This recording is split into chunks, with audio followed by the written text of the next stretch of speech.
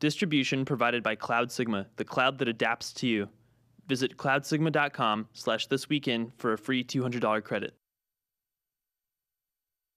Today's episode of This Week in Startups is brought to you by New Relic. Use promo code TWIST and get a free month of New Relic Pro. To redeem, visit newrelic.com/thisweekin and see why thousands of developers worldwide don't deploy without it. And by SnapTerms, online legal protection made simple. Visit snapterms.com and enter the code TWIST to receive a free NDA with every order. Hey everybody, it's This Week in Startups. It's the last week of the year. I am 12 hours away from going away on my vacation, and I've got two of the most amazing guests you could possibly have to recap the year. Rafe Needleman is with me, formerly of CNET, now working at the amazing EverNote, and Robert Scoble. I need not introduce him, but you know what he does. He blogs, he video, blah, blah, blah, blah, blah, blah. Two really, really brilliant people, and Kieran Sasse is going to read the news. Stick with us. That's what it's all about, man. They said money is the root of all evil. What? Funny how it feeds my people. Yeah. We ain't gonna live like equals until we get the money, spend the money, and defeat you. Yeah. Money is the root of all evil. What? Funny how it feeds my people. Yeah. We ain't gonna live like equals until we get the money, spend the money, and defeat you. Hey everybody, I am Jason Calacanis, and this is This Week in Startups, and for the last 3 years, I've been here talking to you guys about internet companies, technology, and startups, and entrepreneurship, and it's our year-end roundup. It's 2012. We're going to talk about the news this week, and boy, do we have an amazing panel for you today. Rafe Needleman, formerly of CNET, now with EverNote, is going to be on the program, and so is Robert Scoble, and Kieran's going to read the news. But before I do that, let me just take a moment. Hey, speaking of EverNote, our friend Phil Libin, who has been on the show a couple times and is really a great, smart guy, and looks like he's losing a little bit of weight to me, is going to be at our live event, and I don't announce this on my Twitter, I just do it on the show for the real fans, but on January 11th, right after CES, we're going to do our second private event, and boy, did the first one with Jeff Clavier go brilliantly. 100 people showed up. Rocket Space put out beautiful wine and cheese and like little flags, like this is a blue cheese, this is a Rockford, and they had like the San Pellegrino. So good job, Rocket Space, on an amazing spread they put out. They were very gracious, and a packed crowd of great entrepreneurs on a Friday night in San Francisco, and we had a wonderful time. Jeff Clavier brought the noise. He brought like incredible insights. It was like an incredibly great evening. It really supercharged me up to see all these super fans there, and they asked all these intelligent questions. So we're going to do it again. We're going to do it every month, I think. January 11th. It's very expensive to go, so most of you can't afford it. $2. But it's a full $2 for my fans. $2 to go. And the reason why do we charge $2? Just because we want to put a little barrier there. You have to take your credit card out and type it in. But we're going to make $200. So, hey, it's 200 beans. That's good. Put it on black. Thank you to my friends at SnapTerms for helping us create our legal terms of service. And our legal terms of service is funny and informative. And if you don't have a terms of service, I don't know if you've been seeing this, but in the news, people without terms of services are getting sued. Or what the hell's Price doing in the background shot? Anyway, tons of people are getting in trouble. Because I keep breaking my concentration. What the hell are you doing down there? You're not plugged in. My audio? No, your Mac. Oh, my Mac. Oh, don't worry about it. Anyway, listen. SnapTerms solves the problem. Instagram, all these people have problems with their terms of service. You need to have a terms of service. You need to have a privacy policy. Go to SnapTerms. Go to snapterms.com and save a ton of money doing it. You could hire an attorney and spend thousands and thousands and thousands of dollars. Or you can get your online legal protection made simple. You've seen this featured all over the place, TechCrunch, Yahoo, etc. And it's super effective. I give it my highest recommendation. Go to thisweekin.com/legal to see our terms of service, or just go to snapterms.com and you can get started for only $149. You'll get a free NDA with every order, and who couldn't use one of those? Thanks again to our friends at SnapTerms for protecting our startups, and we really appreciate the support all year. That's pretty funny. On their website, they have support, and they put a jockstrap. These guys have a sense of humor. Anyway, moving on. Welcome back to the program, my good friend Rafe Needleman, who I've known for almost 20 years. How you doing, Rafe? Good God, has it been that long? It's good to see you. It's good to see you, my brother. here. How are you enjoying getting out of journalism? And I owe you an email. Sorry I haven't gotten back to you. I've been just crushed. No worries. And now you're working at the amazing EverNote, which we're all in love with. Yeah, I know. Well, that's why I came here, right? Because people were playing drinking games. Every time I mentioned EverNote on my podcast, you had to take a drink. People were getting sloshed. So I just thought I'd make it easy and come here and come work here. And it's awesome. I love being on this side of the house and working on a product that I'm just in love with. And I've loved the product for many years. So what is your title? Good. My title is Platform Advocate. And what I'm doing is half blogging about startups. I still do on my Opportunity Notes blog, opnotes.com. And also, I'm an evangelist for the platform team, for the API, and working with startups and getting them on board as best I can to do cool stuff with EverNote. Okay, and that's fantastic. Everybody go check out EverNote, and you can follow Rafe at R-A-F-E on Twitter. He's old school. He got at Rafe. Robert Scoble is back on the program. Robert, are you there? What's up? What's up, my brother? What's up? Rafe can't pitch his own stuff because that's not allowed, but I love this. What? You're not allowed? You should have told me that beforehand. Yeah, EverNote Food. What the hell is that? It lets you capture everything you eat, everything you experience with food, and put it into EverNote, baby. I love it. I love it. And Robert, you do love food like me. You and I are both foodies. You can tell that, huh? And you're, of course, in Half Moon Bay, fantastic Half Moon Bay, with the Ritz-Carlton. Is the Ritz or the St. Regis where we got drunk? The Ritz. The Ritz. We went down to the Ritz. That's some expensive drinking. We started drinking double shots of Macallan or something. A Diet Coke is $6, so you figure out what we spent.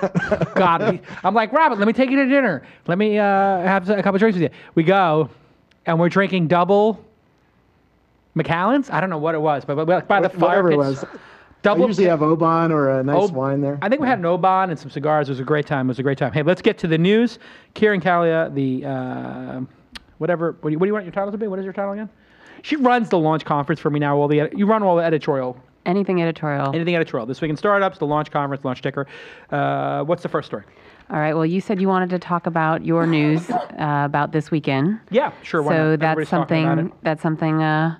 We'll get out of the way. So as some folks know, you wrote a nice editorial explaining, moderate success is the enemy of big success, and you felt that ThisWeekIn had not gotten to anything beyond moderate success, and it's really tough to make a business out of podcasting unless you can pull together some really amazing people like yourself and Kevin Rose and Adam Kroll. If you guys all had a network together, that would be a little bit different. So you're shutting down the company, but you're going to keep doing This Week in Startups. Yeah, listen, we raised a little bit of money for the company, including myself and a couple of my friends, and we still had most of that money in the bank, 50-60% of it, and we had gotten to break even, but we were sort of going sideways, as you know, and getting a second or third or fourth podcast to break out, very hard for these networks.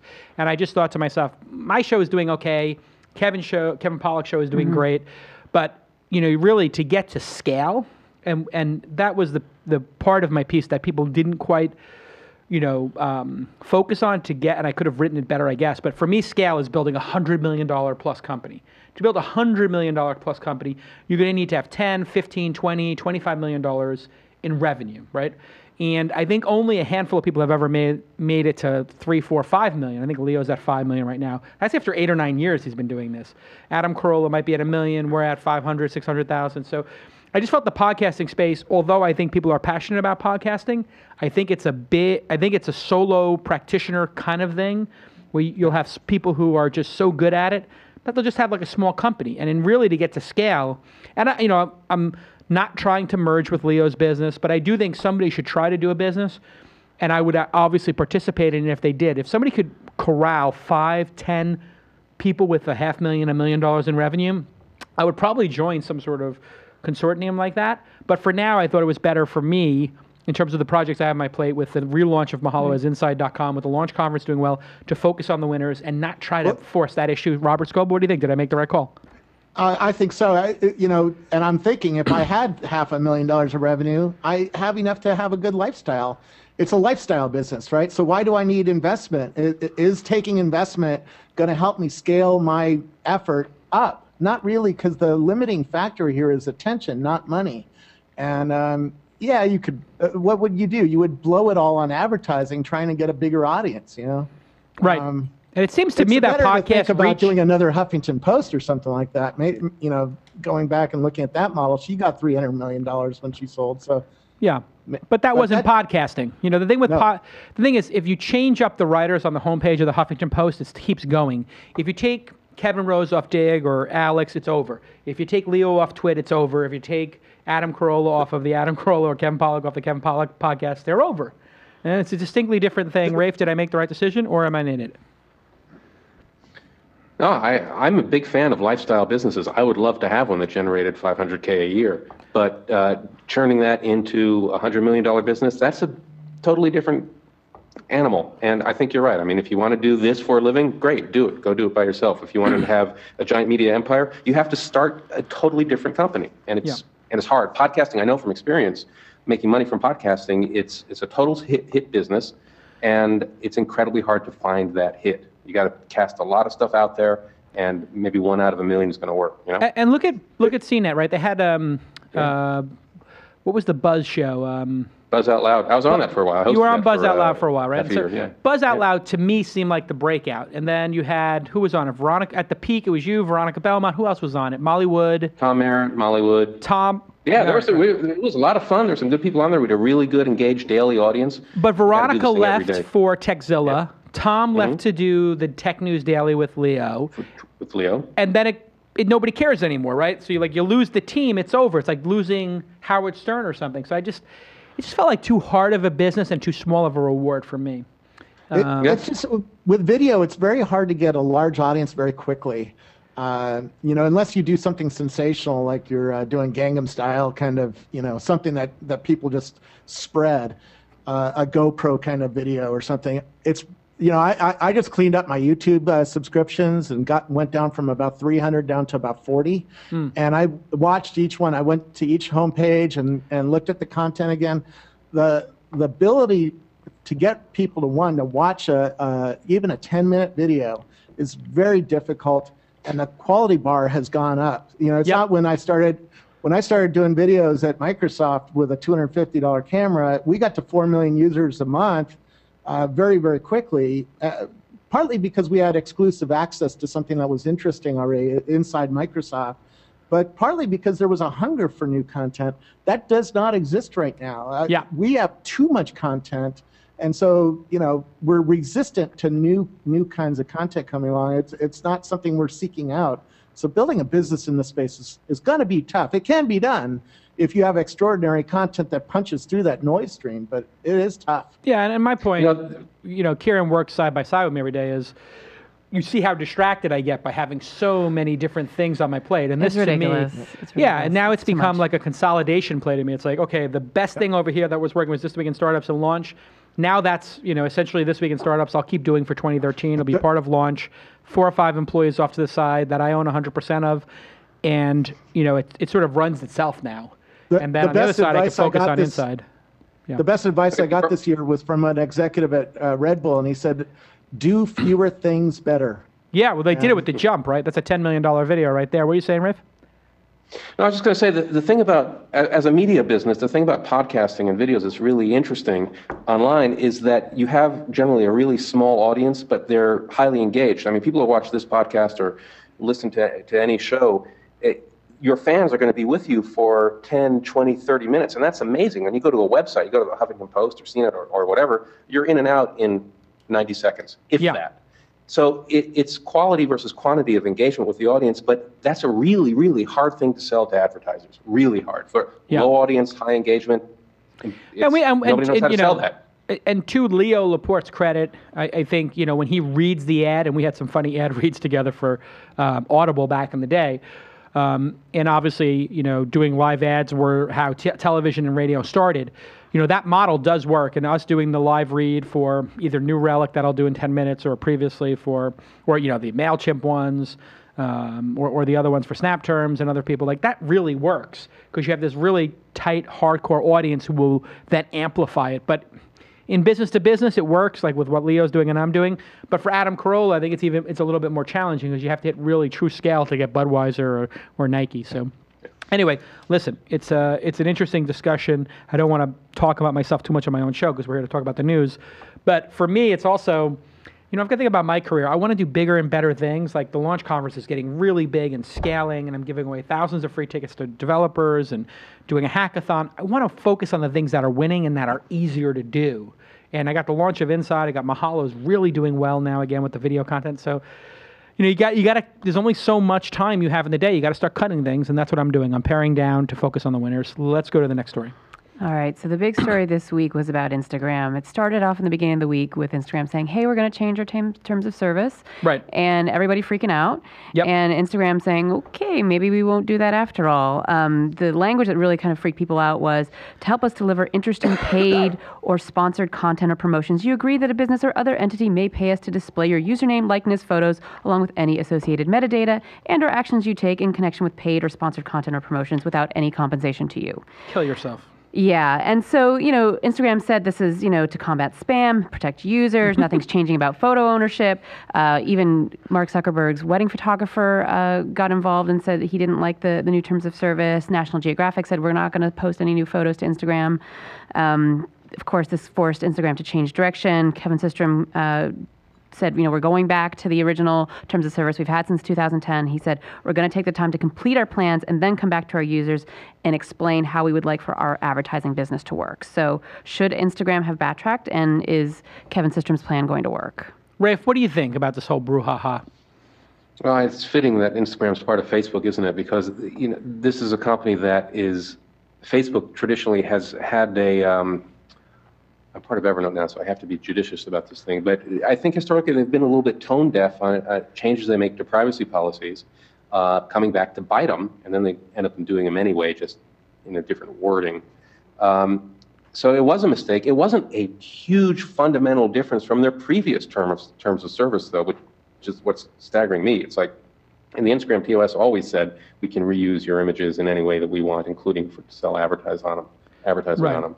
So this just brought it to the fore, and it tweaked it a little bit to make it appear to be much more horrible than it already was. But it was already pretty much, you put something on Instagram, you're putting something on Instagram. I mean, what do you expect? Yeah. Robert, what do you think about the whole brouhaha? Is it an indication of something larger? I spent a day at Facebook on Tuesday, and got to meet a lot of their executives and see what how they think. And they're heading into a war with Google over a contextual future. And what do I mean by that? Let's say I take a picture of you, like I'm looking at the Golden Gate Bridge, on the Golden Gate Bridge, and we're walking around. And it's going to know, based on our past behavior, when we have lunch, what we usually have for lunch, you know, what's our next meeting. Google now is already doing this, right? And it can come back and say, hey, you know, right underneath the photo, hey, do you want to go to lunch in Sausalito? And it'll give us 3 choices. That's a new kind of advertising, and they're going to play around with this new kind of advertising that's laid on top or next to our photos, our content. And they were just signaling to the world that they're going to be playing around with new kinds of advertising. What's funny is The Verge just nailed it. They said that the old terms of service was less restrictive on this kind of advertising than the new terms. The new terms were just clearer.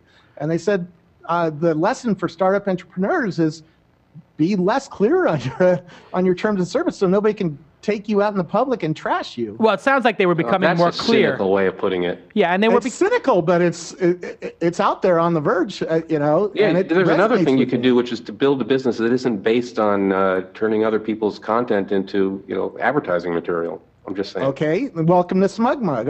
Everybody's gonna pay $40 a year for storing their photos? And yeah, I mean, is this people? indicative, though, of the fact Instagram was a loved company when it was independent? I mean, people loved this company in a way they love EverNote.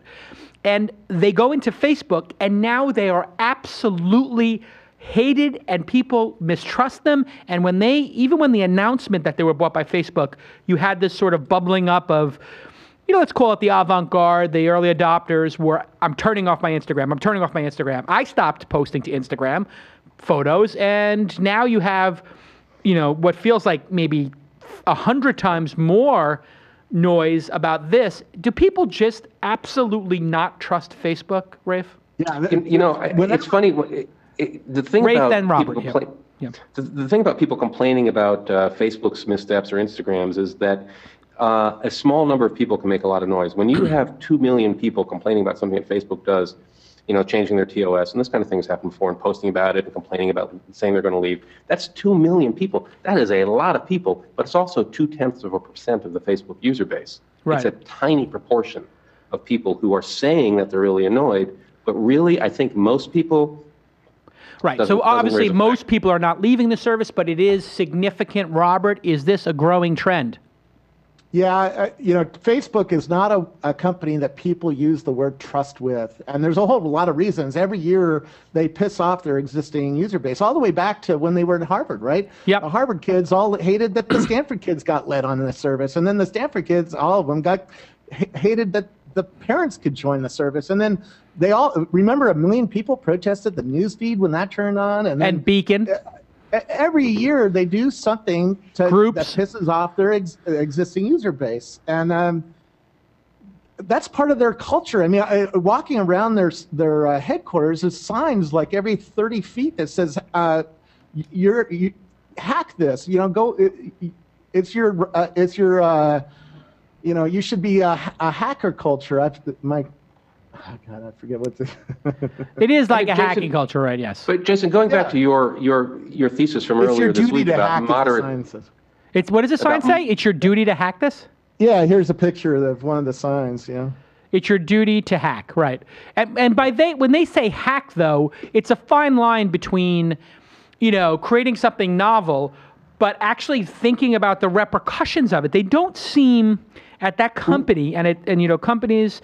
take on the personalities of their leaders, they don't seem to care about the repercussions of their own actions, including with groups, people allowing other people to be assigned to groups, which led to dozens of gay people being outed to their families, Robert. They do deeply care about what you think, but they have a culture where they test things out and watch how we behave in real time, and then they turn up the dial or down the dial. Even with this privacy thing, right? They checked them in New Zealand first, watched the results. Do people like it more or less? And they can tell based on your behavior on the service whether you like a change or not. It's extraordinary the amount of instrumentation that Facebook has put in place so that their algorithms can adjust to our behavior and know in real time whether or not we like it or not or don't. Do you trust them, yes or no, Robert? I do. You do? They're Why? one of 4 companies that has my credit card. Interesting. Rafe, do you trust them? Trust Facebook? Yeah. With what? I mean, they don't have my credit card. On a personal basis, do you trust them? Would you put in private information? No. So I put on Facebook what I'm comfortable being on Facebook. What I'm comfortable might end up somewhere in some public site or in some government archives. I trust them to take to as much as I trust myself. But look, here's the thing about Facebook and them pushing the envelope. Would Facebook be successful, as successful as they are right now, as successful at all if they didn't push the boundaries? I mean, when you're in technology, you got to push it. You got to take risks. The only difference with Facebook is that they're taking risks with people, but they have to. I'm not apologizing for Facebook. I'm saying their business model is to push the boundaries of acceptability and what we consider socially okay. And as Robert says, then dial it back if they find that they go too far. But they have to push it or they cannot move forward. Okay, when we get back from the commercial, Apple killed a Kickstarter project, essentially path-edited search. Looks like Facebook ripped off Snapchat and created a competitor. 84% of Kickstarter projects ship late. Facebook put the ads on its network, blah, blah, blah, blah, blah, blah, blah. Lots of interesting stuff coming up in just a minute. But let me take a pause right now for the cause and tell you about New Relic. New Relic, this is what I'd use internally to do all our server monitoring and real user experiences, code level app performance, server resources. You can see it all here on my screen. If you've got web servers and you've got apps running, you want to know, how much of your speed is or delays or efficiency is being caused by page rendering or your network or the web application or the servers. And I get all this beautiful email every day telling me how we're doing with uptime, downtime, etc. And New Relic provides that same service, not just to me, but to Skullcandy, Spotify, Nike, Zillow, Vonage, a huge swath of the top names in the industry. A lot of the fans of the show are using the product. And if you go to newrelic.com/thisweekin, you can get the exclusive Twist Samurai t-shirt for free. by signing up. It's fast, it's easy. There's no credit card. If you want X-ray vision into your web apps, sign up today and get a free This Week in Startups t-shirt. That's right. newrelic.com/thisweekin. And if you want to just take a moment to thank them on your Twitter account, just say thank you at New Relic for supporting This Week in Startups, and that you really appreciate it. They love that kind of stuff. Kieran, next story. Well, I actually find this very interesting. Twitter is finally going to let you access your full archive of tweets, right? Yeah. This was something that Dick Costolo had promised would happen by the end of the year. I think the engineers were a little worried when he said that. So now you can, if you actually are one of the people who's got access to your archive already, you can view tweets by month. You can search certain words, phrases, hashtags, usernames. You can... Long overdue. Right. You're gonna be able to... Facebook would have had this feature like in month 5. Right. You're gonna have finally what I think you should have had since the beginning. Right. What do you think, Rafe? It took Facebook years before they offered a download everything feature. Did they? And they do now, but then it's in. Why is it such a big deal for people to have this feature? Is it it's the last thing you get to on the roadmap? I guess so. It's not something that most people use every day. I think it's a great thing. I consider all my tweets precious, right? And I want to keep them. Yeah. So. Robert, finally is what I say. Robert, is the reason that they've made of them. Yeah, Robert, is the reason they've made this inaccessible so that people cannot create a competitor and export them and auto import them into Path? That's part of it. That's certainly part of it. Part of it's like you said, a startup has to prioritize what it does, and look at their dealing with lists. I need lists. I'm a heavy user. I need lists. They say nobody uses lists. They are looking at the user who just joined to watch the Pope right now. Right. And there's a lot more of those users out there than are going to listen to anything you and I or Rafe say. God, the list service sucks. Like, it's still like you're capped at 500 people per list. You can't edit your list easily. On Facebook, I have a list of 2,100 startups. I love that. And I'm only a couple months into this project of mine to find every startup and put it on a Facebook list. Twitter limits you to 500. So I can't even do that list on Twitter, even though I wish I could, because Twitter actually has a lot more startups and a lot more flow. I mean, let me just show you my Twitter, what it looks like. All day long, it looks like this. It just keeps moving. Yeah. Hey, Rafe, I'd love to watch every startup like that, but I can't. Yeah, Rafe, you sort of snickered and laughed when I said, like, are they not providing the full archive because somebody could use it as an export to a Twitter competitor like app.net or Path? Why is it laughable? Well, because these services, Path, Twitter, app.net, they're all about the present. I mean, the ability to archive is a feature for geeks and writers who. So I don't think it's a competitive thing. I don't think that anybody's going to leave Twitter for a competing service over the archive feature. I think it's to keep the geeks happy. I don't think it's that big a deal. But the fear, Rafe, is that if you imported, let's say, my 60,000 tweets, I've literally touched or retweeted or shared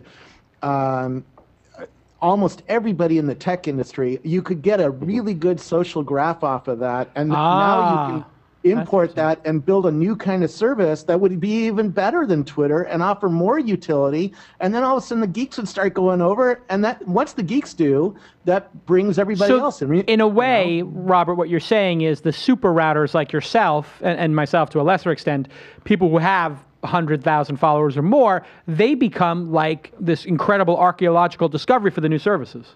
Yeah, and if we can convince the geeks in the world to move, that causes everybody else to move. Interesting. This is a very interesting discussion that's never actually taken place. It's a very interesting discussion. I joined when Twitter had 13,000 people, and I was 13,560 first person on Twitter, And now there's 200 million people on the service since, 2006. So I've seen this over and over again. I remember being early on ICQ, and I watched how that spread from the geek community into middle adopter to late adopter.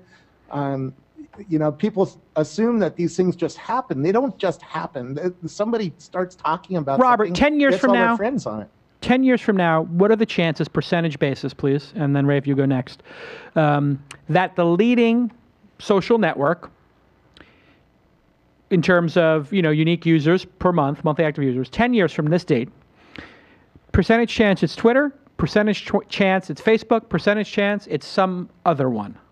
Robert? Some other one, 89%. 89% some other one, and the 11% break the 11% down by Twitter and Facebook. Twitter is what? Look at Instagram. Instagram is only, 2 years old, and it has 130 million users on it. And I've sat next to people who say, I use Instagram more than I use Facebook. Yeah. Well, now they're using Facebook. Rafe, what do you think on a percentage basis, if you had to guess, 10 years from today? 10 years today, I'd say 95% Facebook is not the #1 social network. Wow. 10 years, I mean, come on, anything can happen. Right. See, it's very interesting when you ask smart people if they think, and this is an indication not clearly of the Facebook executive team or management team, because they're amazing, not an indication of the money they have in the bank or the scale of their network. It's an indication of how fickle the audience is it not, Robert? Yeah, I've been on online communities since '85. I used to be on Prodigy. Then we moved to AOL. Then we moved from AOL to CompuServe. Then we moved from CompuServe to Usenet. Then we moved from Usenet to the web. And then we moved from the web to all these new things, blogs and Facebook and Twitter and LinkedIn and Instagram. And, and we move around a lot because our devices change. I mean, hell, 5 years ago, we didn't have these things in our hands or these things, Yeah. Yeah, not only do we move around, but there's the audience continues to renew itself. I mean, the bark keeps coming up from fresh. It's young people, get bored. Kids, the new generation comes online and they don't want to use the same thing that everybody else is using. It's a natural progression to push away from the existing established networks into new networks. That's the way the way human society grows up. Which is the same as music, right? Like, I'm not going to listen to rock and roll. I'm going to listen to punk. I'm not going to listen to punk. I'm going to listen to new wave. I'm not going to listen to new wave. I'm going to listen to garbage Britney Spears. Well, look at how fast Snapchat grew, right? Yeah. The next one that happens will grow extraordinarily fast because we're all connected to each other. Yeah. And we have the ability to say, hey, check out this new thing. Let's segue into Snapchat's latest competitor, Karen. Yeah, that was Facebook. Poke. Right? Facebook took their feature Poke and made their own social network today. Robert, is this a pathetic, desperate act on Zuckerberg's part, or is it part of a negotiating tactic to buy Snapchat? I think it's smart business to be a fast follower. I watched Microsoft put fast following in play in the 90s, and they just wiped the table by being a fast follower. You don't need to be first, because the first guy has to spend a lot of time innovating and figuring out a new usage model. As long as you're there within a few months of something happening, you can, one, keep that other thing from happening in a big way, and two, you can keep your service relevant, and three, you buy the ones that you can't, like Facebook bought Instagram, right? Right. If Zuckerberg keeps doing that, he stays on top. It's going to be when he has to take his eye off the ball. Either he gets old and really rich and he wants to go and just enjoy life and not. I saw this happen with Bill Gates, right? I kept bringing stuff to Bill Gates and saying, hey, there's something happening with this blog world, with Skype, with wikis, and Bill and the executive team was like, go away. We're running a $4 billion a year business. And later I learned Bill didn't even want to run the company. He wanted to go and do his foundation. He took his eye off the ball, and that's why Microsoft is very, very profitable, but it's not interesting anymore. Yeah, with the exception of, I guess, the Xbox, which has been with Kinect, an exceptional product. And what do you think of the new Surface and the new sort of Windows 8 and the tile interface? I think it's beautiful. It's beautiful, but it has no apps. And I look around the plane, I don't see one. I look around, I go to startups, and they're like, eh. Interesting. Rafe, what are your thoughts on? Do you know a lot of developers in LA? Yeah. Or is anybody going, oh my God, I'm billing for this. I'm stopping all iOS development. I'm stopping all Android development, and I'm just going to pour my entire life into this thing? Not yet. But what I do see is people putting in orders for Surfaces and saying how much potential they see in it, and how they really like the interface, and if they get to scale, they're going to try something. So it's sort of like. It reminds me of the early days of Android, where people were like, I'm monitoring it. So I think we're in the monitoring phase, looking for a pulse. I think they're nuts. The minute these Google glasses shipped, Google sold 2,000 in one day at $1,500 a pop to 7,000 developers. that tells me there's heat, there's motion, emotion, there's I want to build for this thing. And when they get those, whether it be March, April, May, June, they're gonna spend every minute of every day thinking of new apps to put on those things and play around. And that's where their attention's going to be. It's not going to be going to build a Surface app. Go ahead, Rafe. What do you think? I think we're locked in the bubble. I think we got to get out of Silicon Valley to understand what's really happening here. And you walk around anywhere in Silicon Valley, and everybody's got their Macs, and all the developers are excited about the Google glasses, and we are too. I mean, come on, that's unbelievably awesome. Okay, so is EverNote developing for the glasses? I don't know. Honestly, I don't know.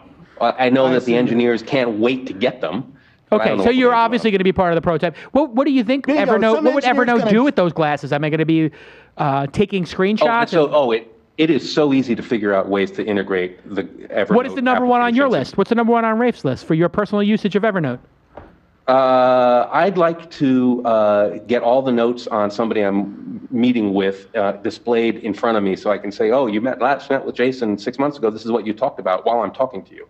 I would like to record what I'm doing into EverNote. That too. Yeah. Like I'm talking to you and it's transcribing the conversation in real time, and then I have a full text search. So then when I meet you the next time, and I can just say as I'm like walking up to you, what's his kid's name? What's his son's name? I forgot. Boom, and it just queries back and it finds his son's name and what grade he's in.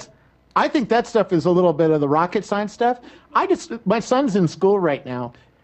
He's using EverNote to capture whiteboards and stuff like that and keep notes. When you're wearing glasses, you can just scrub through the 4,000 images your glasses automatically shot today, grab the 4 that have your notes from the board, and put them in EverNote. This is going to be crazy. Are they going to ban these in school, you think?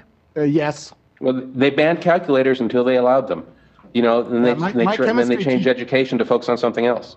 My chemistry teacher, by the way, was a renegade. She said, you're allowed to bring any modern device into your test and use it all you want. But she time tested, and she made it so hard that if you spent 1 minute looking up a formula because you forgot the formula, that you would not pass the test. You had to memorize the formulas and you had to know the principles to pass her tests. And that made it extraordinarily hard to use technology. You have to know it anyways. Yeah, I mean, you want to go into a mixed martial arts fight with a book on martial arts? I mean, come on. No. Exactly. Like I'm in the ring. You into a better computer than a computer was. That's hilarious. Yeah. So what do you think? I mean, Rafe, do you think about that what, Windows 8? No. Let's talk about the glasses and education and the world because we sort of spun in, and sometimes the most interesting topics on the show are the ones that we stumble upon. What impact are these things going to start getting banned? We saw the guy who had built his own version in McDonald's. The French basically beat him up. I mean, the French are so serious. You talk about privacy, like these French guys in a McDonald's beat up a guy who's half blind for coming in with a camera recording them. I nearly got kicked out of the Pompidou Center when I was at Loeb a week or two ago because I was taking a picture of myself in front of something, which you're allowed to do, and I had the camera like that with the front camera, and it just happened to be pointing at a docent or something. Yeah. And he was like, in French, and it is not allowed to take pictures of the staff. I was like, but he was like. Yeah, exactly. And they basically beat this guy up and took his glasses from him, and the guy's half blind. What impact is going to have on society? Are they going to have like signs at bars and restaurants or gyms, gym lockers? Like I remember in New York they had to put signs in gym lockers. You weren't allowed to take your phone out in the locker room because people were taking pictures of other guys' dongs. Eventually, look, the glasses, I don't know what the heck's going to happen with glasses. The first version where there's like obvious. I mean, I saw somebody walking down the street the other day in Noe Valley where every other person is a Google employee wearing the Google glasses. And I was like, well, he sticks out. But, look 3 or 5 years out from that, and they're going to be invisible. Yay. I mean, they're totally invisible. Maybe it'll be a button on your shirt or something in regular glasses like these, or a contact lens or something. Wow. So you won't be able to tell. So the idea of having a no glasses zone, a no recording zone, is just going to be honor system. It's going to change the way society works. If it comes to that, so assume everything's being recorded at all times. Yeah. Robert, what do you think? Well, I'm showing you this app called Light, which I use. Here's the Qualcomm Museum I visited, and I just shot a bunch of frames, and now I can scrub through days of my life really, really quickly. Is that the one you put in the pouch on your chest? Is that when you put your... No. I just shot these with my iPhone. But imagine I'm walking around the world wearing a Google Glass, and I can just scrub through thousands of frames like this. Wait, but you did that by how? You were just holding your phone? Or I'm using this app called Light, L-I-G-H-T-T. And when you take one picture, it takes actually 10 pictures over 2 seconds. And it makes like a little, almost like a video, but it's not a video. It's discrete frames. So this live casting is starting to hit. You guys got to check out this thing called Memoto, M-E-M-O-T-O. It's a little camera you wear on your shirt, and it takes a picture every 30 seconds. Yeah, the Google Glass are going to do that. GoPro is doing that. I know people who wear a little GoPro. Wow, look at this Memoto. You know, you knew these were coming, but wow, that's incredible. Yeah. Isn't it? That's nuts. And so it just takes a picture every X number of seconds. And now you're live casting. Buy Seagate, because those things generate like a terabyte a day of data. Wow. Look at, I'm going to play it. Pull up my computer, guys. Seagate was here this morning, by the way. Hey, guys, pull up my computer in the control room. Oh, it's not working? Okay. We can't. Let me plug it in again. That's a pretty amazing demo. Yeah. There was somebody who was making a really cool product, which was a pouch that you wore on your chest, and you put your iPhone into the pouch, and you flip it, and then, oh, you got my computer? Here it is. So this is the video, but you would flip that pouch around, and it would just take, the app would take a picture every second, and then you would stitch it together. It was really interesting. So let's see here. But you guys aren't getting my audio, or are you getting my audio? There we go. Oh, see, they're going after your...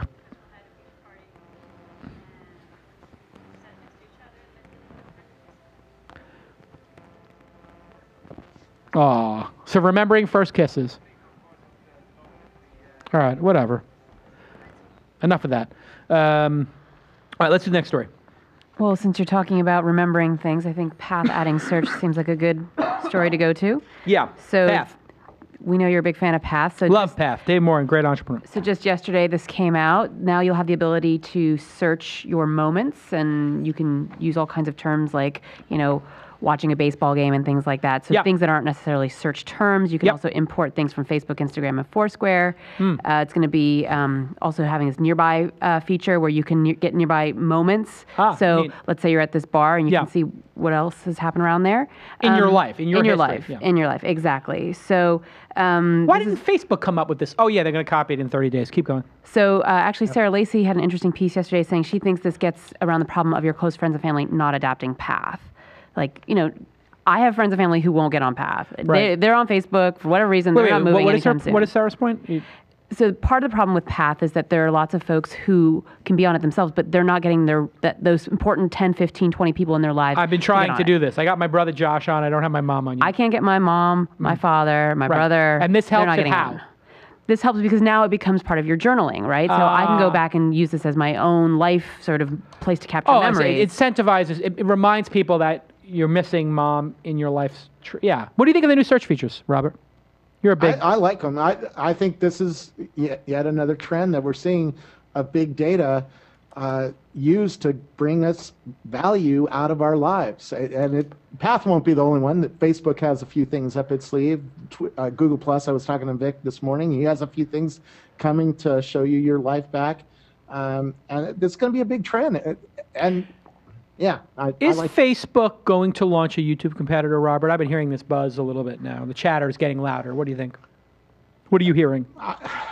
I assume they will, because they don't want Google to take over any part of the world. They need to compete with Google on all fronts.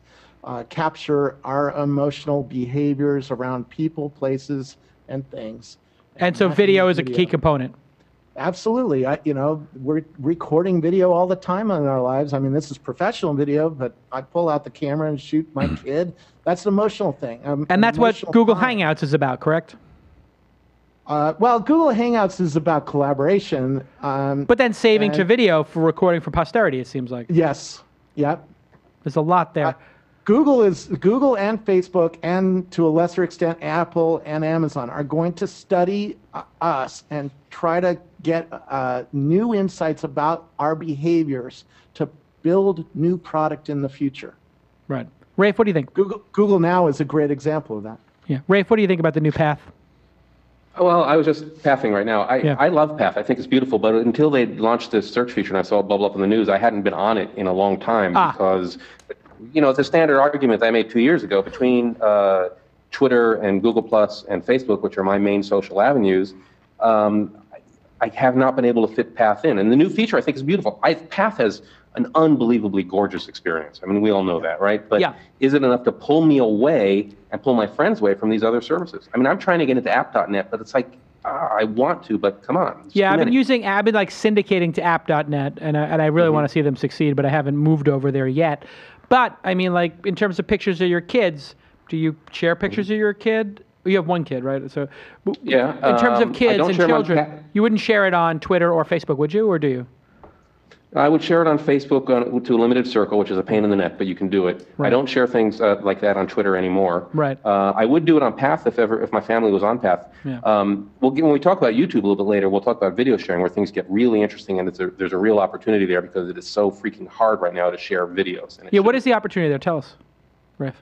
Well, if you want to share a video right now, it's a pain in the neck to upload, and the easiest thing to do is put it up on YouTube, but then you get this private URL, which is obfuscated but not really secure. Right. And there are other companies like Boxy is doing with Cloudy, and another one that I saw, whose name will come back to me, Rafe? that make sharing videos easier, which is really important. Yeah, I agree. Right. Did you see the new YouTube capture app that was released? Hey, Kieran, that's exactly what I'm talking about. All right, let's let Kieran read. Let's let Kieran read the news. Go ahead, Kieran.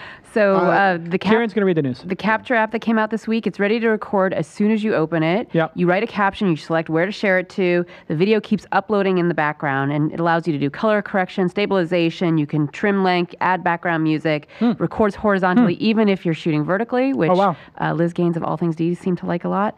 And right now it's iOS only, Android in the future. So I'm kind of wondering if this is actually better than the native camera app on your iPhone. Oh, it's definitely. And the way you described it, it's much better. Yeah. And who do you think is going to be the most passionate users? Is this to send stuff privately, though, to your Google Plus circle? Yeah. Yes.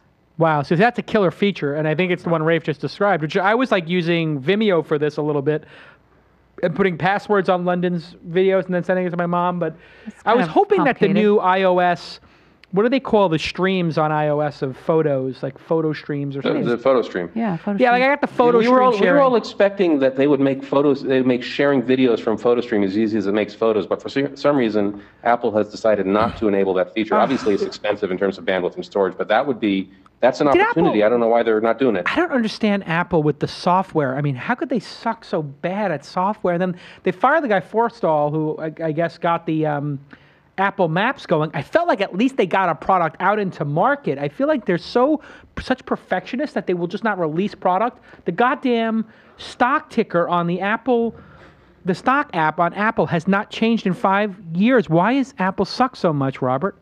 I think it's a unwillingness to compete with its own developer community. The real thing that keeps me on Apple right now is the apps. Like you said, Windows 8 or Windows Phone has a better user interface, and you could argue even has better hardware thanks to Nokia. Although I'd make that argument on the iOS side, but they're coming up with some good ideas. Certainly better cameras. Yeah.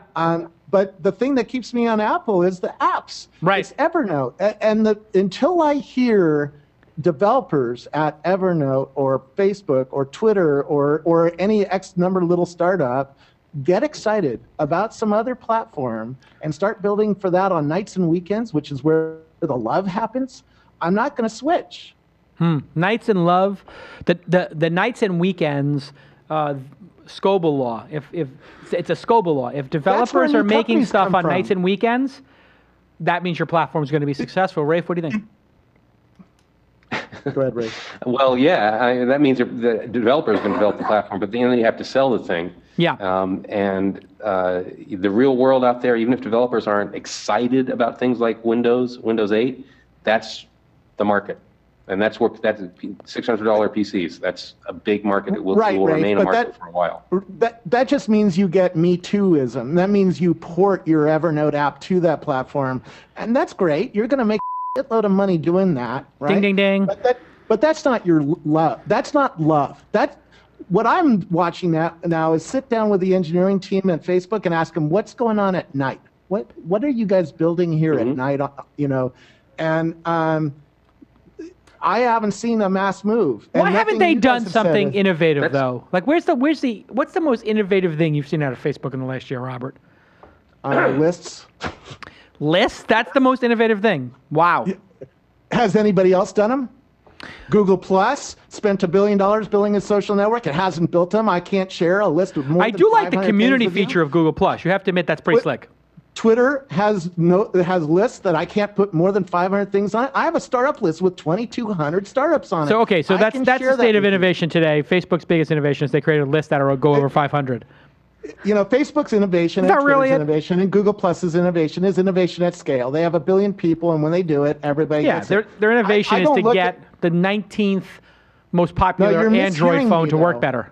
You're mishearing me. I'm not asking what they did for Facebook at nights and weekends. I'm asking what are the engineering, if you get the engineers what are they screwing drunk, with? Yeah. What are they screwing with? What do they care about? What startup are they conceiving? Right. Exactly, because startups happen a lot of times in the bowels of a big company. Remember how Apple happened? It was Steve Wozniak working at HP. Steve wanted to work at HP and keep working there. Yeah. And his boss said, I will never sell your personal computer. Go build a company about that if you care so much about it. He asked him twice to do that. Yeah.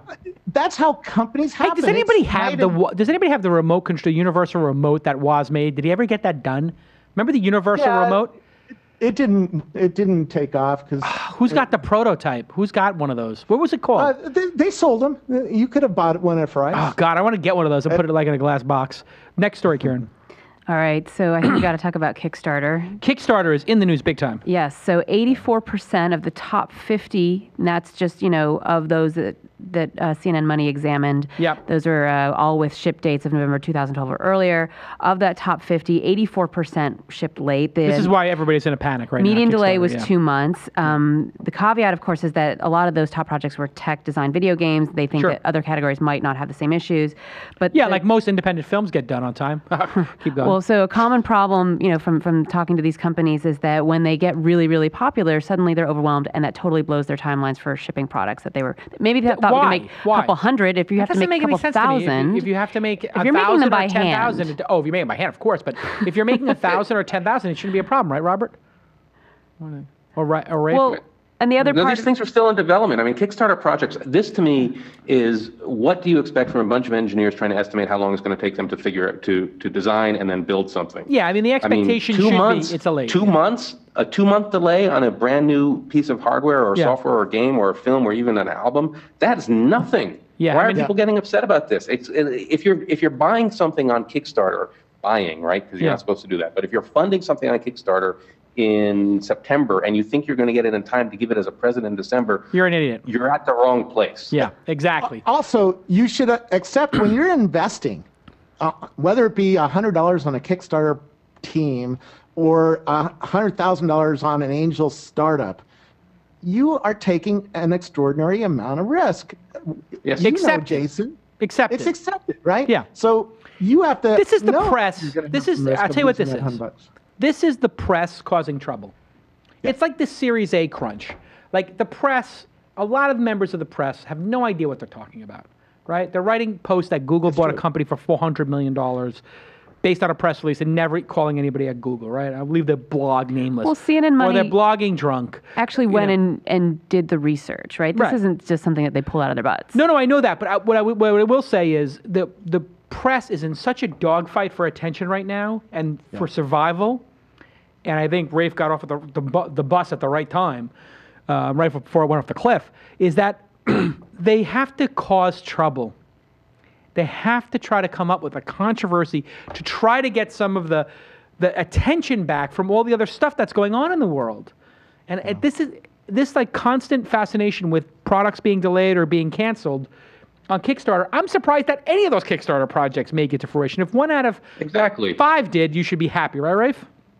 Oh, totally. But you know what? I think this is interesting. If this is actually a deal with consumers, which I'm not sure it is, but if it is, and I think crowdfunding is going to be in trouble because Kickstarter is not an investment and it's not a purchase. It is funding something because you think it's going to be cool and maybe you get a little bit back. It's a donation. Yeah. And they give you the product to encourage the donation. I mean, it's a weird transaction. Yeah. And crowdfunding, I don't know if consumers are going to get it because Kickstarter is kind of halfway there. Yeah. And when people put, $1,000 into some cool startup and then it goes belly up, oh man. Yeah, it's going to be a disaster. Messy. I mean, yeah. It's gonna So Yancey Strickler did say that, of course, we're not a store. It's about the journey, those kind of things that he said in the past. But he also said it's worth having a conversation about promise versus delivery. So what do you think Kickstarter should actually do in the coming year? I think Kickstarter needs to be very explicit in telling people that, you're taking a huge risk. There's no way, there's no chance, there's no guarantees, and they may have to just say, timelines will move, this idea of an expected delivery date, maybe they should just take that off there and be like, we predict this project will take 6 to 12 months to complete, and put a range in there, which means you could get the product in the 3rd or 4th quarter, Just open up the range of when things are going to be delivered, as opposed to now where they're forcing people to make definitive timelines and dates. Just make it a range. We think it's going to take 6 months. We think it's going to take 12 months. I mean, look at Space Monkey from last year, which I'm an investor in. They're, without inside information, they're not launched yet, so they're going to launch soon. But these projects where the hell take a are lot they? of That's time. one of the most awesome things I've ever seen. What's that? Space Monkey. Space Monkey. Yeah, I'm an investor in it, and listen, there'll be some news very shortly, but they're getting very close. So, but it does take a long time when you've got a prototype, because that was a very prototypey type thing we led into a launch conference, to make it a reality. Things take a year sometimes. That's it. What do you think they should do, Robert? Any ideas? Try to be transparent about what the risks are and where, I'm just thinking back. I've been to China. I'm one of the few journalists, by the way, who's been to PCH. Liam, who owns PCH, says it's shocking to him how few journalists actually go to China. PCH is a huge supply chain in Shenzhen that makes a lot of the things we own. I've been to Shenzhen, just for the record. You've been to Shenzhen? I've been to Shenzhen. Yeah. But most journalists don't go and don't visit and don't see inside the machinery why it's so difficult to build a product and why it's so difficult to get it to market. Here's an example. GoPro, for instance. GoPro was designed 200 yards from my house. So I spent some time with Nick talking about GoPro. They just got $200 million investment from the other guys in China. Foxconn. Who makes the Foxconn? Yes. And but it didn't start that way. It started with less than $10,000 with his mom's sewing machine. He made a prototype of an idea. He found a partner in China who made the first product. It didn't quite work right, and you have this iteration loop that's very, very long. And if you don't understand that, you're going to be really in trouble when you try to promise something, because it takes time for a design to come back. What is this one that Apple essentially killed the Kickstarter project? Explain that, Karen. Right. Explain that. This is a little bit different than the typical Kickstarter project. So they were funded $139,000. The name of the project is? It's POP. It's a portable power station. So I paid for this. Yeah. So the idea being that you could plug in and charge any kind of small device, not just an iPhone or an iPad. It was a multi-device charging battery station. Exactly. And the problem was that Apple refused to license the Lightning connector to them. Right. And the reason was, because they were going to be able to charge things other than Apple products. That's what seems to be the issue. Yeah. And the CEO, Jamie Siminoff, has said, who's been on the program. He said, we're pissed. I think they're being a bunch of assholes. I think they're hurting their customers. In his letter to backers, he said, we don't believe in selling a substandard, compromised product that only satisfies the needs of a few backers. So he's actually refunding all their money. I mean, everything, including the 5% fee. He's taking the hit from the Kickstarter fees, credit card fees. He's taking a $10,000 hit, probably 5% of $100,000. He just said we're just not going to do this. Now here's the thing. I'll tell you why this is a PR marketing stunt. I'm friends with James, obviously, but he's been on the program. This is a PR marketing stunt because there's such an obvious solution here, which is they should just let you plug any cable into the POP that's a USB cable. You plug the USB cable, what's on the other end? Apple can't control that. You could buy a USB to Lightning, USB to 30-pin, USB to micro, USB to macro, whatever. You can be USB to anything. Mm-hmm. So they could have solved this problem. But I'll tell you what's going on here. He has his own platform now, right? He's got a company called Edison Jr. Right. But doesn't he also have his own platform for doing sort of Kickstarter-y things? I didn't look into that. Yeah, see, I think he's sort of making noise because he wants to get more people onto his platform and stuff like that and create more attention around what he's doing. So this, to me, reeks of a PR stunt. So do you think he has a legitimate beef with Apple? What do you think about the beef with Apple? Apple being controlling and wanting to keep its destiny intact? Yeah, of course. Look, I'm inside a software company right now. Apple's one of our biggest platforms. Let me tell you something. You do not go calling Apple names like that. Not if you want a future with Apple. That's a very interesting, and it's got to be, I really hope it's a calculated PR move, because otherwise it's really dumb. Well, telling them that they're being a bunch of a-holes, any company, you're put this way, he's not getting a free lunch anytime. Jason, let me tell you the economic power that Apple has. In June of last year, an Apple team went to Oakley and says, we have a partner, we have shelf space. And guess what? By November, their product was on the shelf. It's called Airwave. It has a heads-up display and ski goggles, and they are sold out. Apple has the ability to change companies' balance sheets forever. Because of the stores. Because of the stores. Because of their stores and their economic power and their brand love around the world. I mean, I'm talking to an Apple computer. I have 2 Apple computers here. The economic power of this company is extraordinary. So do you think the stock is going to get cut in half like somebody else said? I know you're not a stock picker, but... No, I think there's a good risk of that because of other market forces. Google is in a much better position for this contextual age. Right. And I've been saying How important is it for 3 or 4 Apple to months. get a handle on advertising? Or can they just live in It's this... not advertising. It's a handle on everything. I know, but they have no we look advertising ability, and the world wants free product. They have a know everything ability. Facebook and Google Plus and Twitter know a lot about me. And Apple knows what? Credit card number? That's a good question. They know my credit card number. They do know your credit card number. They know what apps you use. Yeah. Yes. They know what apps I use. Look, Apple's a hardware business. They make nice margins on their hardware as long as the software is good enough. Yeah. As long as the apps keep coming in, as long as people like Robert and me keep changing out their old machines for new Apple machines, that's what makes Apple work. Their hardware is still second to none. And do they need to have an advertising business at some point that works? Or a social network? Rafe? Yes.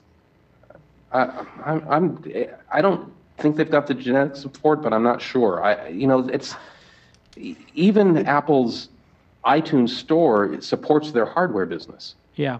Not the other way around. That's their model. Hardware business works. Here's the problem, and I talked to the guys at Oakley about this. They predict that within a few years, every single product that you buy is going to be personalized.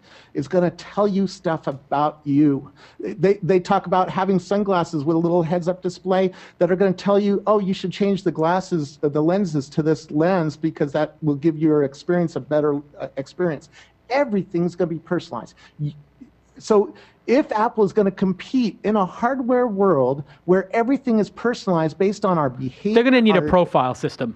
They're going to need everything. They don't have data about who we are. Google does. And that's why the cloud Facebook is so important for them, the iCloud product line. Absolutely, and why they tried to get free of Maps. Why didn't they... There's 5 things. Why haven't they bought Twitter? I mean, it just seems like the perfect purchase. There's cultural, Steve Jobs didn't understand Twitter and didn't understand social, Yeah, but now you have Tim Cook is running the place, so shouldn't Tim just make a run at it? Tim came out of Steve Jobs. Steve Jobs hired Tim. Yeah. And those guys are not online. Right. Do you ever see Tim Cook out on Facebook or Twitter or Google Plus? No, he does, but I do see him on TV now, so maybe we're a step away. Kieran, last story. All right, so I think let's talk about it's topical, the tech industry folks supporting gun control. Yeah, sure. What's going on right now? Let's talk about gun control, sure. Demand a plan. That's actually something that started over the summer in a reaction to the shooting in Aurora, Colorado. Demand a plan. I'm not aware of what this is. So Demand a Plan seeks a plan from Washington to end gun violence. They have a couple specific points. But the interesting thing is that this week they did a full-page ad in the New York Times with a lot of people's signatures on it. It included some Hollywood folks, but also a lot of tech people. So Michael Moritz, Fred Wilson, Mark Benioff, Ron Conway, Ev Williams, Dennis Crowley, Chris Dixon, Katerina Fake, Mike McHugh, Craig Newmark, David Tisch, Hossein Rahman, Sarah Lacey. I mean, those are the ones that I picked out. Some of those folks also have put a demand to plan Twibbon on their Twitter profile pics. The homepage actually uses Rebel Mouse. We had Paul Berry of Rebel Mouse on the Startup of the Week earlier this week. So how else do you think the industry can be a force for change or good on this issue? Well, I'm just watching this video right here. I mean, look at who they got. Oh, it's yeah. everybody. Yep. How many more houses of faith? How many more shopping malls? It's everybody. How many more street corners? How many more? How many more? Enough. Enough. Enough. Enough. Demand a plan. Right now. As a mom. As a dad. Carmelo. As a husband. As a wife. As an American. As an American. As an American. We do need to have a plan. I mean, it's getting ridiculous. I mean, anybody who's got kids is particularly attuned to this issue after last Friday, and it's terrible. What do you guys think? You're both parents. I've been arguing. My brother-in-law had sold guns. It's a family debate for me, and it's not one that is winnable. I just don't see our love of guns in our country going down. I mean, this lady, this mother, had guns in a house with a mentally disturbed child. Why the hell did she do that? Because there's such a deep love of guns in our country, and until we solve that, And she we're not going to write good train laws. You can't solve that. You're not going to. You can't solve that, right? But there are things that can be done. I mean, Well, the problem is not guns. The problem is mental illness and lack of social services. The stats clearly show it's guns. It's both, right? I mean, it's got to be It's both. both, We have too many obviously, yeah. guns, and we have absolutely These things no don't happen in healthcare. countries that don't have guns. Yes, they do. The same happened in day, Norway. a wild, crazy guy used a knife on 20 kids in China, right? These things happen, but See, the the problem guns is, I make think- it so efficient to kill. Yeah, these are so efficient. I think Robert's exactly right. And Rafe, I think you're exactly right, too. Listen, let me put together the two positions of our guests. Rafe is right. This is a mental health, right? The guns don't kill people. The mentally ill people do. And then Robert's right. Like, Americans love these goddamn guns, and the guns are too powerful. And you put those two things together, it is a recipe for disaster, let alone a parent who's got a kid who is living in the basement, who's 20 years old. I mean, I really wish the mother was still alive so that we could learn something from what would possess a mother. I mean, I wish everybody was alive. But She believed that there was going to be a war, and she's a survivalist kind. My mom was in a cult with this same kind of mentality. She didn't own a gun, but she was. they all in believe that it's the same end kind of mentality. goddamn days. They have these guns that are just ridiculous. And she's got a mentally disturbed patient. She's got, whatever, AR-15, 17. And obviously, she didn't have them locked up because the kid got them. Well, I mean, a kid's going to be able to break into anything. I mean, No, you have you ever seen a gun lock? I have a gun, and I have a gun lock. Yeah.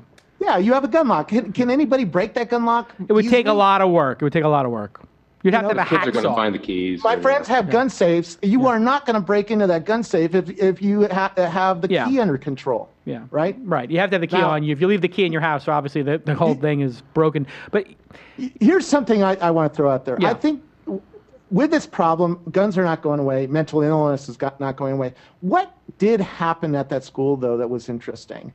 The kids who got locked in a closet survived. So maybe that's the answer.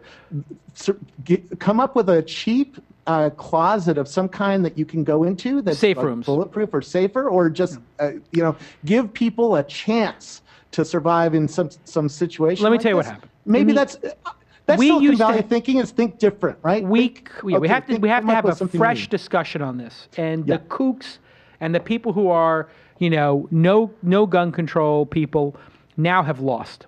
And because this involved children, they've lost the argument. They don't have the high ground anymore. And they can't defend their position. And we're going to see change. And it's going to come in the form, I predict, of an executive order. And the president's going to, and I don't know the exact laws around it, but you're going to have some executive orders to change this stuff. But we do need to have some creativity around this. I think what we should do is we should just offer, we should just limit it to maybe one gun. Everybody can own one gun, obviously not these crazy, powerful ones. But if everybody can own one gun at a time, and the second gun is $1,000, and the third gun is $5,000 in tax a year, Jason, people are going to own one gun. I'm going to go pro-gun on you. Go ahead. I believe everybody should. I believe we should have an Israeli or a Switzerland-style society, but there's one catch. What's that? You have to serve 2 years in the military. Oh, so you can have a gun if you serve 2 years. 2 years. Oh, and in Switzerland, you have to keep a gun after you do your mandatory service in the military, and it's kept. And there's very everybody few has of one. these because by putting somebody through the military, they get a they get attached to society in some deep way. Right. And we can study and see if they're mentally ill, so we can keep guns it's a great away from idea. there. It's a great And idea. 3, the gun is issued to you by the government, and it's a gun that holds, I think, 11 bullets. Yeah. And is not concealable. I've seen Yeah. the Switzerland guns; they're big. You can't just Rifle. walk around the street with one of those. You'll get attention. Yeah. Something's got to change, and I think with the I don't good- want gun. Look, but that would not. I'm not sure that would fix the problem Yeah. in the school because I don't want guns in my kids' school. I That's want my kids insane. Israel, they protected, but do I have do not guns. want guns around my kids. Yeah, no. In Israel, they do have guns. They Yes, have they do. trained We're not in teachers because Israel. they had a shooting of this style in an Israeli school, and they trained teachers or administrators to have guns, and the problem stopped because when you have a few people who are trained with a good gun, that'll take care. I do agree that there are other approaches to. Yeah. The good news is we have to have an open. It's not going to work in our country. The good not that gonna work. there's no good that can come out of 20 children being killed, but we do have a moral obligation to the memory of those children to do our best to debate the issue and to make some changes. This problem cannot is be. This cannot nobody's be like willing the to change their Aurora mind, shooting where Jason. it's horrific for a week and then everybody forgets about it. This has to be, Newtown has to be the one where action occurs. The problem is, Jason, Yeah. none of us are willing to change our position on this or a number of different issues. Personally, I don't know about that, Robert. I think people are going to be very reasonable to the discussion. I think that what's happened is Robert, you've been trained to think that things can't change. But when you look at technology, you believe everything can change easily. Well, if people can switch their goddamn social network, like they changed the damn underwear, they can switch out their position on guns. If they can switch from MySpace to Facebook and to Instagram, they can switch from having 30-round clips to 6. You can change. I used to be a very, very conservative Christian, and I'm not. I'm on the other side of. You're an both of those atheist. issues. I understand. Not an atheist. I'm an agnostic. I'm not sure that God doesn't exist, but I'm not sure He exists either, or she exists. But I'm open to the possibility if she starts talking to me right now. Exactly. Robert, it's where I'm me, going God, with this. Robert. I You can exist. change. You have to switch to Windows 8, Robert. It's me, God. That's easier than getting a gun. You are a cruel and vengeful to God. change it. What's easier, getting people to give up their guns or getting people to give up their iPhones? Robert? Easier to give up an iPhone. Really? Than a gun? Absolutely. I think It's if you cultural. listen, this is No, if guns we are cultural. if you I Guns think are- go to I bet you the majority of gun owners, if you said internet or guns, you can only have one. Guns. They're going to give up the gun. No, that's cultural. Now you switched the question on me. Then. I did. It was iPhone.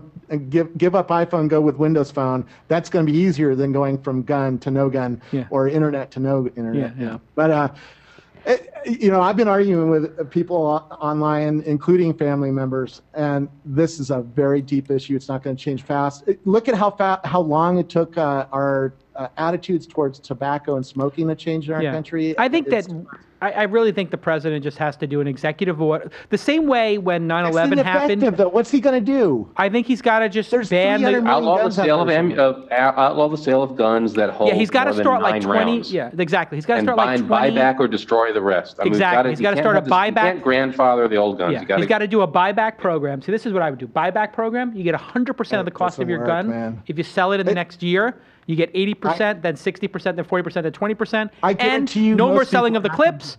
He does an executive order. He gets tons of lawsuits from people, NRA, and it creates this massive gridlock and madness. But I don't know if he's going to do it or not. What do you think, Karen? I think. Let's hear Karen's point of view. I think that you guys are having the typical discussion that everyone has, and I actually really want you to have the discussion about how the stuff that you guys do every day, all the technology stuff, can actually be a force for good. That was my original question. How can this be a force for good? Beyond the usual, like, government has to do something, what else can happen through non-government stuff? Through technology. Okay, well, how about this? How about we do a Kickstarter campaign? I'll tell you something. If we did a Kickstarter campaign to raise money for gun buybacks, that could happen outside the government, and we could fund the buyback, and we'll see how many people. I'll put up $500 right now to buy back guns to destroy them. Sure.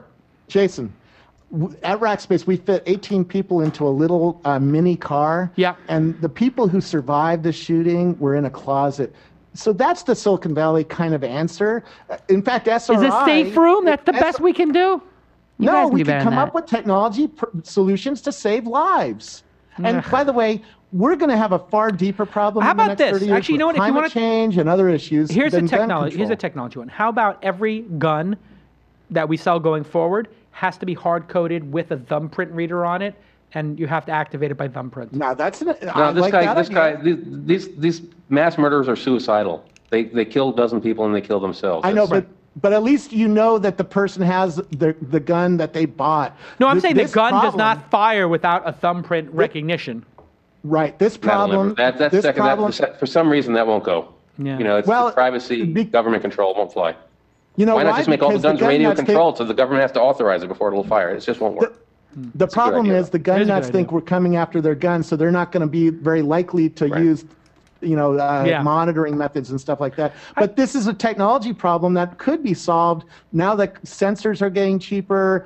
We have lots of technology that we could throw at the problem. This is what I would like to see. If we, at the very least, we could throw this to a state by state issue.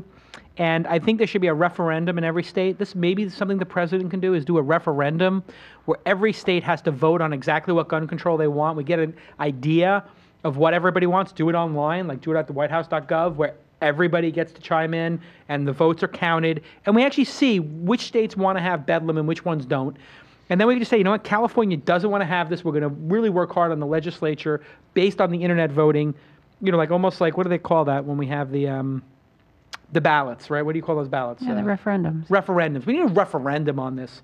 And you can pick what state you want to live in. If you want to live in the OK Corral, great, move to Texas. If you want to live in a gun-free zone, move to New York State or wherever. Jason, you're talking crazy. I am talking crazy. I know. Listen, you're talking crazy. It's not going to happen. So the whole thing is find some way to actually attack this problem in a new way. No, let's find a new way to. I visited the SRI lab where the mouse was invented. They also do material research. They came up with bulletproof glass there. I interviewed some of the scientists there. They are working on bullet-resistant materials that are lightweight and low cost. Yeah, to put my daughter in Kevlar to send her to school. That's $10 in the swear jar. If it helps you survive, helps one kid survive, that's better than trying to, put through a gun law that's not going to happen. Robert, you owe the swear jar $10, by the way. And I'll take it off you next time I see you. I'm sorry. No, it's just, this is really kind of sucks to end the whole year. I had 2012 with a great year for the industry, for the country. Individually, I had a great year, and it's just like, to end the year on a new town and to end the whole discussion on this is it's ultimately depressing, and my heart goes out to those families. And I hope we come up with something. I mean, it's really just feels like we definitely need to demand a plan, and we definitely need to come up with some creative ideas. And the people in my audience, Jason, it's a good thing. If somebody comes up with a startup idea, I think some crowdfunding of the pulling guns out of the system could help, actually. Or I do think we need to think about mental health being free, because if you think about mental health, 2/3 of the people who are on the street who are homeless suffer from mental health. It's some incredible amount. Put aside what you think about Obamacare or state-run health care. Can we all agree that mentally disturbed people should be able to get free health care? I mean, I think that's a pretty easy one for the majority of people to agree with, that if people are insane, we put them... It saves lives. That's what I'm saying. It's in our own best interest. Let me tell you, I have an autistic kid. He's 5 years old. His psychologist is saying he's going to need a private school, the really one that he really needs to be in. $50,000. $75,000 a year. It's more than a Stanford education. It's unbelievable. And it's just like it's expensive. And I don't know how I'm going to pay for it. So he's going to stay in public school where he's not getting the best help possible. We have to if it's really like this. So we're talking about such a small amount of money on a big. When you share the pain of, mental health, the burden of, if we share the burden of the mental health cost across, the wealth continuum, it would be pennies and dollars for us to take care of these people in society. If we cannot take care of the people who are the most vulnerable, the people who are suffering the most, what kind of society are we living in? The other thing that happened in politics this week, it was this financial cliff, fiscal cliff. The Republicans can't even agree amongst themselves to raise taxes on the rich. I hate to make it a party-by-party issue, but the Republicans... No, I'm not making a party thing. The Republicans themselves can't agree how to solve this problem. Well, this is because there's two Republican parties. There's the Republican Party driven by logic, and then there's a Republican Party driven by absolute nutcases who are religious right-wingers, who the normal Republicans think that in order to get elected, they need to appease God-fearing maniacs who, are just out there injecting God and all this madness into, what the Founding Fathers wanted. And I hate to make this, a God thing, but, I tell you something. God didn't want those 20 kids to get killed, and God doesn't want the country to go bankrupt, and God doesn't want gridlock in, if you do believe in God, in Washington. And for God's sake, you got me all worked up now. It's a stupid issue. I'm telling you right now, when I retire, this is when I'm going to start a talk show where I just be like Howard Stern every day and do like drive time radio, and I'll just talk about these issues for an hour or two, because it's literally been making me mental. I watched Anderson Cooper read the names of those kids. I don't know about you guys, I was obsessing about this for the last week, like watching every piece of media on it, and I am so depressed going into my vacation. Robert, how are you deeply impacted by this emotionally? Yeah, it's depressing because. Did you cry about it at all? Did you cry when you heard? Yeah. What about you, Rafe? Did you cry about this at all at any point when you were watching the media or anything? I couldn't. I was working here, and it was like, you opted out. How can I get anything done? I was just like, I was thinking about my own kid, who I'm down in Redwood City. He's in San Francisco. I'm an hour away from him. And what is he, 7 or 8 or something? I think you have an 8-year-old. He's 6. Yeah. 6, the same age. And they locked the building down. They locked. He's in a school, and they locked it all down and stuff like that, just like every other school around the country probably did. And it's like, this guy forced his way in. Yeah, that's the force of it. Like every time it wasn't like this guy just waltzed in. No, he shot the windows out with a automatic rifle, a semi-automatic rifle. It's ridiculous. And by the way, there's this whole discussion of like semi-automatic versus automatic rifles. By the way, for anybody who's ever fired a gun, the difference is pa pa pa pa pa pa pa pa pa pa versus. In other words, against people who are unarmed, there is no difference between semi-automatic and automatic if you're unarmed on the other side of the equation. The only and even the Navy SEALs, when they go into fighting situations, they're not on automatic. Automatic doesn't matter. It's the power of the rifle and the fact that as fast as you can hit the trigger, just ta ta ta ta ta ta ta ta is as fast as you can fire. It makes no difference. So we're having this like farcical argument that it's automatic versus semi-automatic. No, it's the power of the goddamn rifle and the number of bullets in it and the mental health. Mm-hmm.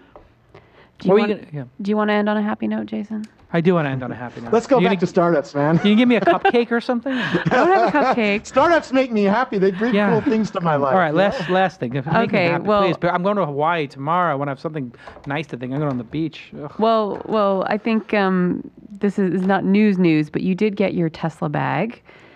I got a Tesla bag. You're as right. a thank you for signature Model S owners. Yes. And there was some Model S love going on Twitter this week. Definitely. Ev Williams called it, an amazing best car ever. Correct. Kind of thing. And so did Chris Sacca. So did Chris Sacca. Ev Williams and Chris Sacca got theirs. Do you want to know the backstory? Sure. Here's the backstory. There was a family gathering. Ev Williams is there. Chris Sacca's there. I'm there with my family. I bring the car. I got the car 3 days earlier. I take those two guys for rides and their wives, and we look, and they're just like going crazy over it. The wait's a year, right? But there are people who cancel once in a while, who drop off the list. They had to buy another car, whatever. They had a divorce. They can't afford to pay for it. So once in a while, somebody drops off the list. So I said, if these guys are like, I got to get the car. You're good friends with Alon. Can you get me up the list? I said, listen, just if you really are serious about that, buy the car, put a full deposit down, send me your receipt, and I'll show it to Alon, and I'll introduce you to him. They both send me the next day, Monday, they bought the highest end everything. They sent it to me. I introduced them both to Alon. He didn't know them? He knew of them. Obviously, they know each other and whatever. Anyway, he moved them up the list. Long story short, to a canceled slot. They got their cars, and now they can't stop crowing about it. Now that gives me a huge problem because now everybody knows that I helped them get their cars, and everybody thinks I can help now. And I got like 20 people, and I'm like, I'm not sending Alon. This is the same problem I have with being friends with Mark Cuban. Everybody wants tickets to the Mavericks. Everybody wants a favor from Mark Cuban, and I'm like, I can't forward every request that somebody sends me on to Mark Cuban. Don't ask me to move you up the list. Yeah. Can you give me a ride? I'll settle for that. I'm going to bring it to CES with me. I'm going to have a driver. It's a great car. It's a great car, man. I'm bringing it to CES. Jurvetson, by the way, Jurvetson lives about... He's got that crazy house on the water. Down from my house. He's number one, right, on the list. All right, hold on. Jurvetson... Let's get this right. Let's get this right. Don't get it twisted. Jurvetson has number one of the Founder Series, which is 30 cars they made for the people who invested in the company. The first one made available to the public, signature model number 00001, belongs to Jason Calacanis. Don't get it twisted. I could have had a Founder Series. I elected to get the number one. I wouldn't have had the number one. Jurvetson got that. So Jurvetson got his a month before me. He has an earlier model. But I have the first one ever available to the public, signature model number 1, 00001 serial number. Boy, Jason, you're going to be so pissed when Tesla does an Apple and upgrades, and you're like, I just got mine 6 months ago. You know what? 4 times that's happened, and they did an over-the-air upgrade, and I got the whole software rebooted. Your car goes into lockdown mode for an hour. It downloads. What happens if you're driving? No, you can't do it. Okay. You basically have to be home. You have to plug it in, just like you do when you're upgrading your firmware on your laptop. It's like be plugged into the power. So when you do the over-the-air upgrade, you have to be in park. You have to be plugged in, so something like that can't happen. Okay. All right, listen. It's a great car, by the way. I got to drive number 6 of the Founders cars. I'm going to bring the car I'm going to bring Bryce with me to CES. He's going to be my driver. Because I just realized that CES, you can't get a driver, even if you're willing to pay $1,000 or $2,000 a day. And as Robert and Rafe will tell you, CES is an incredible disaster getting around, right? Yeah. Not going this year. Right, exactly. I'm going after a 3-year break. You going, Robert? Actually, we're doing I have the working man's Tesla called a Prius. Yeah. And Ford is giving us a C-Max, a new hybrid car. Awesome. To compare the Prius against the awesome. C-Max. So is Rackspace going to have a big presence at CES? Are you going to have a party, a blog lounge, or anything?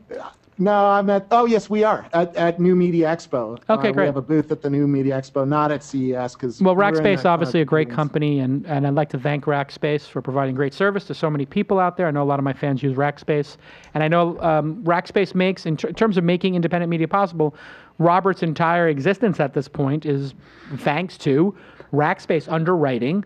The great content he makes for startups every day. So I just want to, if you're listening and you're a fan of Robert's work or him being on the show, just say thank you at Rackspace. It's a great company, world-class company. We're more open than the other guys. We're on OpenStack. OpenStack was just chosen by CERN, by the way. So. Oh, great! Yeah, they have OpenStack, and it's cloud-based and awesome. So thank you. And hey, EverNote obviously is the greatest product ever known to man. Everybody's addicted to it here at MahaloInside.com, ThisWeekIn, every company, and everybody loves EverNote. And the new food app is out. What is it called? Food Note? Just EverNote Food. EverNote also, try Hello for recording the interactions, the meetings you have with people. Oh, cool. It's one of my favorite little unknown features or products that Evernote makes. Yeah, and everybody follow at Rafe. Everybody follow at Scobleizer. Thank you to my friends at SnapTerms for making great products. Thank you to New Relic at New Relic. Real user experiences, code level app performance, server response. Awesome. Hey, Kieran. Thanks for that's your first full year here. It's wonderful. You were here for half a year. 2 years. No, but you were here for a half year last year before that? I started December 9th, 2010. Oh, was it December? That was January. Okay. If anybody's keeping track, that is 2 years, my friend. Listen, you've done an amazing job. Well done. The show This Week in Startups, some people are wondering, hey, how's it going so well? You're getting such great guests. If you want to know the answer, Kieran has been taking over booking the guests, and the guest level is getting to another level. Last week on the news, we had David Cohen and Kara Swisher. We had Peter Diamandis. We had Peter Diamandis on. We had Jeff Clavier on. And now this week, Rafe and Robert Scoble. So you're doing a great job. Well done. Have a great break. You earned it. Thank you. And the Launch Ticker doing fabulous. And thank you to Brandis making really good things happen. I should hire her. Who would you like to hire, Kieran? Yeah. Be careful, Robert, okay? Everybody thank Robert for his last appearance on the show. No poaching rule. I know. And Robert's going to join us at the Launch Festival, yes? Oh, of course Yes. he is. Yeah, Okay. Of course. All right. And the Launch Festival is going to be amazing this year. We've got an amazing we're going to do 3 days this year. I think we're already at like maybe $350,000 in sponsorship, which is further along than we've ever been. We got to get to like 650 or so, which we'll get to, I think, pretty confidently. We gave 1,000 tickets away to developers and UX professionals. They took us up on it. We checked their LinkedIn to make sure they're actually real builders. Then we gave another 1,000 away. There's going to be 5,000 people there, Robert, because I don't need to make a profit off of this, unlike other conferences. We're going to have 2,000 seats this year in the auditorium. It's going to be insane. I'm Are going you going to big. bring tequila to the press again? Absolutely. We have yes, the VIP waiter service will be there again. You email vip@launch.co, and we bring to your seat I noticed this is a number. trend. Loic, took us to some awesome wine. We had Palmer wine, which is about $300 a bottle. And, He brought to your desks? Well, he At took the us to event, or you Deuce just- Blanc, which was pretty good. Yeah. Yeah, we'll have wines in So- the afternoon. So anyway, it's going to be amazing. And we just announced today that we're going to have a hackathon That's right. on I'm Saturday. super psyched about that. I got to say that, by the way. Yeah, will be great. Maybe Evernote can put up a prize or something, or buy lunch or something, if you We'll guys are talk. into it. Yeah, it'd be cool. Yeah, and you should definitely come. So the hackathon, we're going to have, I think, probably 50 teams of 4. We're going to limit to 250 people. But the exciting news is I decided I'll just invest $25,000 in whoever the winner is and join their board. So I'll literally take an initiative. Then the top 5 people from the hackathon out of 50, which means 10% of the people who present at the hackathon, will make it to the main stage, and we're going to have a new award. It's going to be called the Launch Alpha. So we have Launch 1.0, brand new company, first time anybody's ever seen the product. Launch 2.0 is a new product from an existing company or a pivot. But now we have the beginning of the life cycle, which is the Launch Alpha, which is something that was just made in the last 48 hours. I'll personally invest $25,000 and join the board of the company and work with them over the next 2 or 3 years. The 5 people who get on stage automatically get a slot in the 2014 competition for that product or another one, as long as it's the same team. So what we're doing here is, if they make it through not only do you get $25,000 investment if you're the winner, you get to then You'll have money to build it, first of you all. have money, but then you'll be able to go to VCs and angels and say, we were in We the have a top guarantee. 10%. We have a guaranteed spot on stage in front of 2,000 people. So I'm just pulling out all the stops on this one. And I basically said to myself, I'm getting bored. Well, I said it. We had this You get bored easily. I do. I get a little bit bored. I'm a junkie when it comes to trying to get a rush out of something. And so I want a little bit more of a rush out of the event. So I said, you know what? F it. We're going to 3 days. We're doing the hackathon. I'm going to put $250,000 at risk. If I don't get those sponsors, I lose it.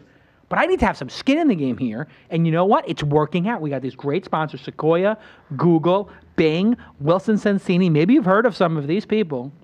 MailChimp. MailChimp. We should talk to Rackspace is going to have some news. Listen, I owe Rackspace some love, as you know, Robert, on the back end tip, and so I'm willing to eat crow and do whatever it takes to show my love for Rackspace, because we've had a little bit of a rocky thing in the past. We'll leave that off the table for now, but I got to show some love to my friends at Rackspace. We're thinking of an incubator in San Francisco, so it'd be fun to talk about that. That'd be great. Maybe you could launch it on stage, and I could interview the CEO of Rackspace. Co-working space. Genius. Great idea. All right. Listen, everybody. It's great space, right? It's second and Folsom. So. Awesome. Hey, thanks again to everybody who made this year and This Week in Startups, including the fans, a very successful One last one. thing, Jason. What's that? Jason. We talked about that Apple Kickstarter thing. Yeah. There's news breaking right now. Apple answered the concerns and said it's not our fault, and now it's a he said, she said kind of thing. So good. Up on VentureBeat, there's an answer from Apple. So Which I just wanted to correct that. Which shows you the Apple people need to get another lesson in PR. Never fight down. Never fight down. They shouldn't have said anything. They shouldn't have responded. Silence is golden. Nobody would have even thought about this. Now, this becomes the top story on Tech Meme again. So dumb. Never respond. Learn your lesson. Hey, anyway, I'm trying to wrap up here. We're gonna What end an it. amazing 2012 it's been. What an amazing 2013 it will be. It's been so great to have all these great guests for the year. Saka and Peter Diamandis. Naval. Chamath. And so many great people. David Sachs was on the program again. Dave Goldberg. I just want to thank everybody for coming on the program. I want to thank the audience most of all. for tuning in week after week, for harassing the people who haven't been on the show, for yelling at the people who have been on the show. I saw you on the show. I saw you on the show. This is what I need you maniacs to do.